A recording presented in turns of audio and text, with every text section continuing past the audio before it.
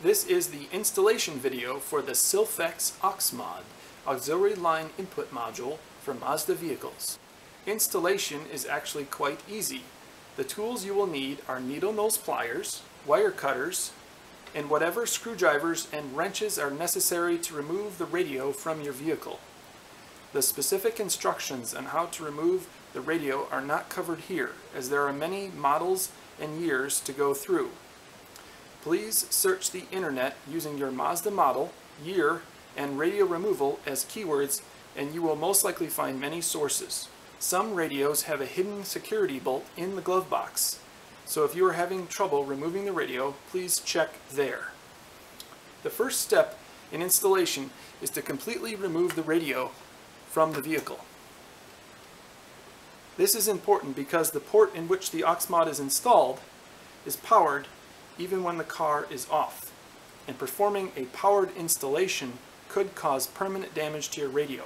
Also, removing your radio will allow better access and visibility during installation. It is also best to let your radio warm up to room temperature if it is cold outside, so the adhesives work well. The next step is to perform a dry fit of the AuxMod installation. You will notice two adhesive pads with covers on them on the rear of the AuxMod. Leave the covers on first for a dry fit so you're familiar with how the AuxMod goes into the radio. The contacts at the top of the AuxMod go into the black connector on the rear of the radio, with the AuxMod jack facing the front of the radio. The connector system is a floating design, so there will be no click or engagement. The adhesive pads will do the holding.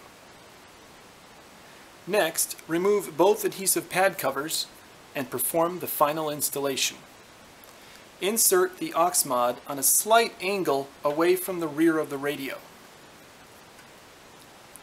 Press down until the board of the AuxMod is flush with the metal of the radio. Then tilt the AuxMod back toward the rear of the radio to engage the adhesive pads. Press the board above the pads a few times to ensure that the adhesive bond is good. Next, install the audio cable by firmly inserting the audio plug into the AuxMod jack. Ensure that the plug is fully inserted and that you see no metal of the audio plug showing.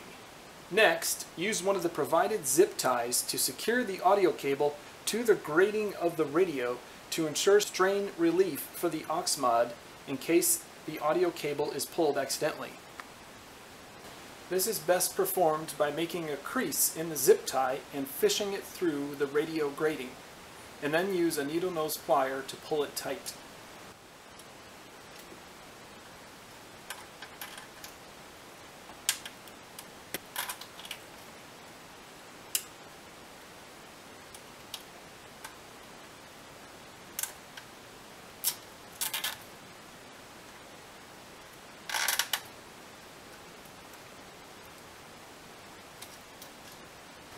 The wire cutter can then be used to clip off the excess zip tie if desired.